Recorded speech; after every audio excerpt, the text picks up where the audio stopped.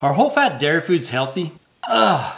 Excuse me, that was all my dairy friends yelling yes. A recent study included the often taboo whole-fat dairy foods in a list of 6 key foods that are part of a healthy diet or Pure Score. Here are 3 important findings from the study. 1. A high Pure Score showed a significantly lower incidence of mortality and a lower risk for heart attack, stroke, and cardiovascular disease. 2. The Pure Score had a slightly stronger association with less death and cardiovascular disease than the Healthy Eating Index, Mediterranean, and DASH diets, all of which emphasize high fruit, vegetables, legumes, nuts, and fish intake, but don't include whole-fat dairy intake. 3. By identifying the most protective foods, the study exposes the very harmful highly processed foods. So yes, whole-fat dairy foods are healthy when consumed in moderation along with large amounts of fruits, vegetables, legumes, and nuts, and 2 to 3 servings of fish per week. You know, like that delicious orange, walnut, and salmon smoothie. As always, my answers come from peer-reviewed research linked in the comments section.